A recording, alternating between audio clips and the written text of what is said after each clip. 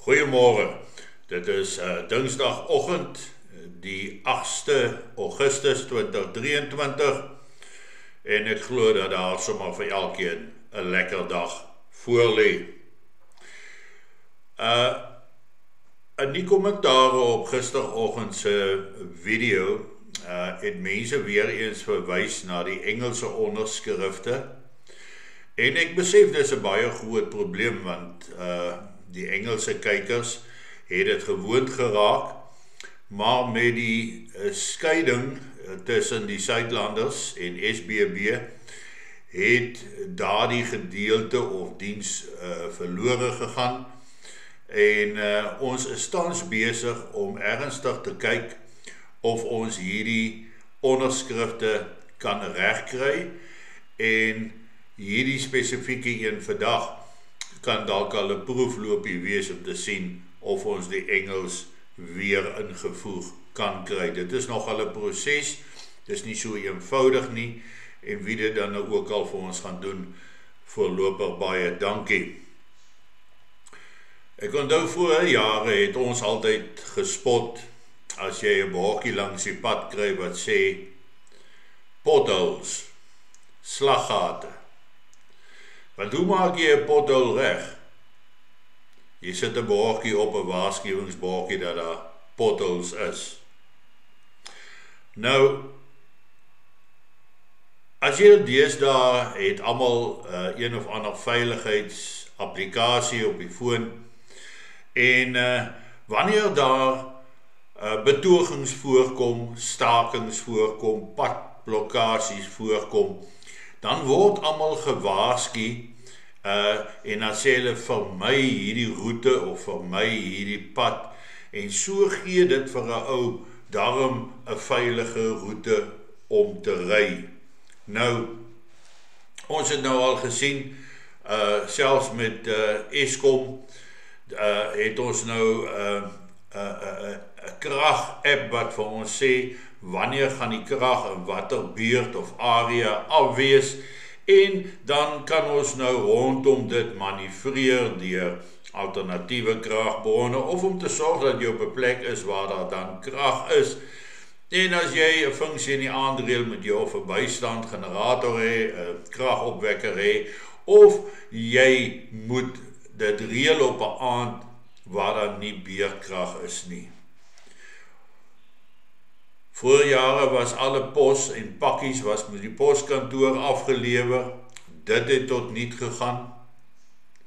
En deesdae gebruik ons maar die koerierdienste, die courier guy, DHL en verskeidenheid van ander vervoerkontrakteurs wat dan hierdie pakkies en goed vinnig aflewer.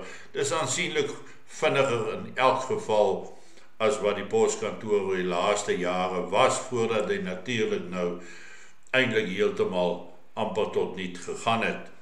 Nou, die netwerk Transnet, wat so agteruit gegaan het, wat nie meer al die vragte kan hanteer nie, en die myne het ander plan gemaak, hulle het vragmotors begin stuur, en dan kry jy natuurlik jou vervoerkontrakteurs wat hier in 'n baie groot geleentheid gesien het, en dit maak nie saak waar jy nou ry nie, orals hardloop die trokke met vrag na een of ander hawe vir uitvoerdoeleindes.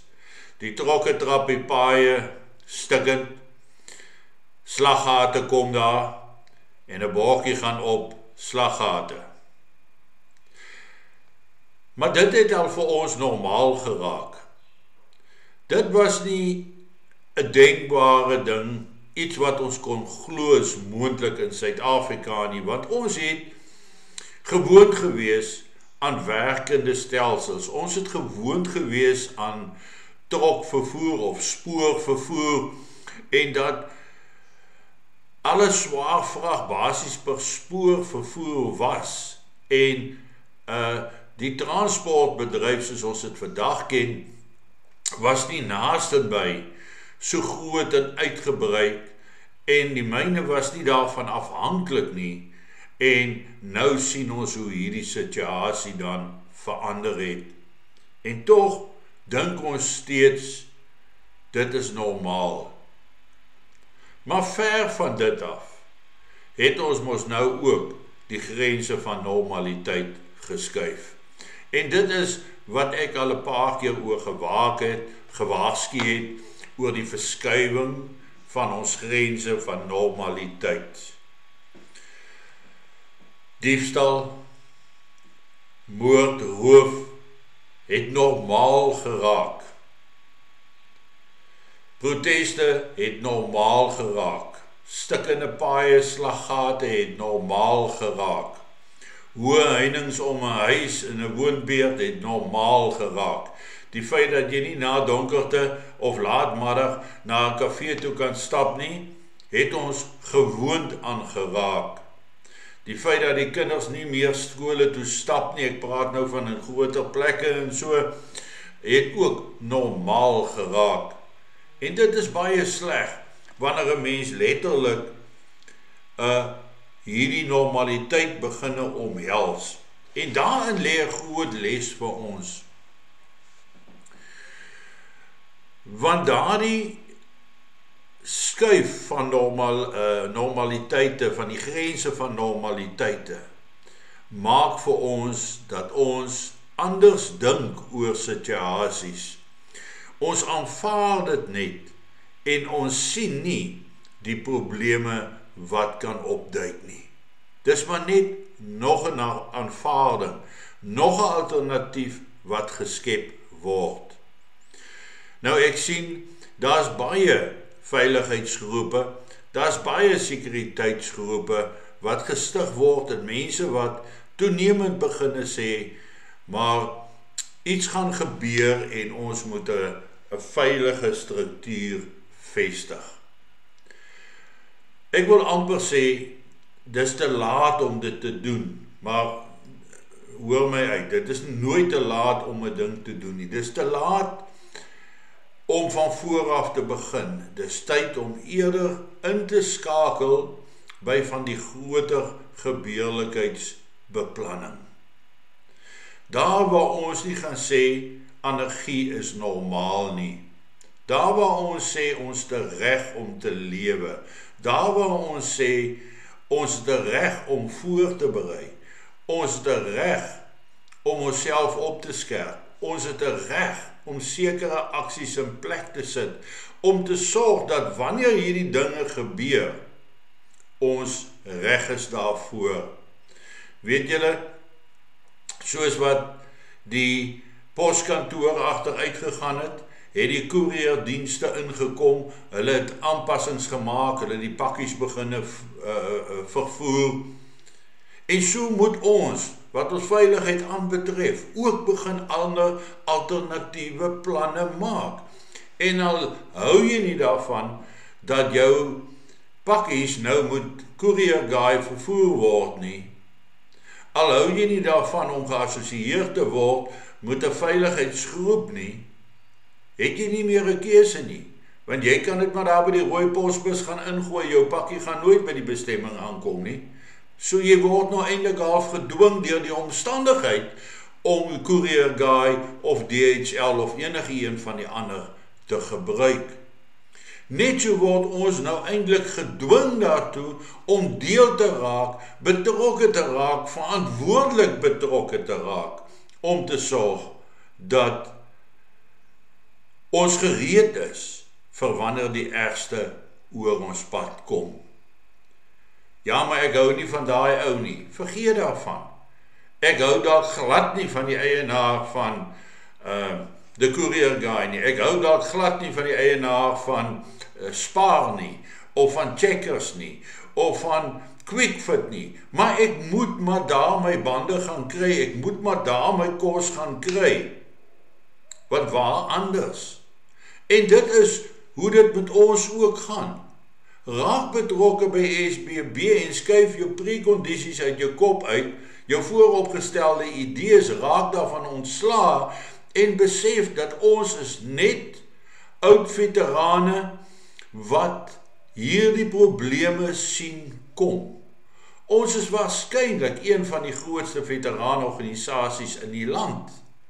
Huidiglik. Maar weet julle wat? Ons moet toch daardie kundigheid van ons op 'n manier oordra aan 'n volgende generasie. Of ons moet in staat wees om na ons mense om te sien, indien dit binne 'n sekere tydperk gebeur.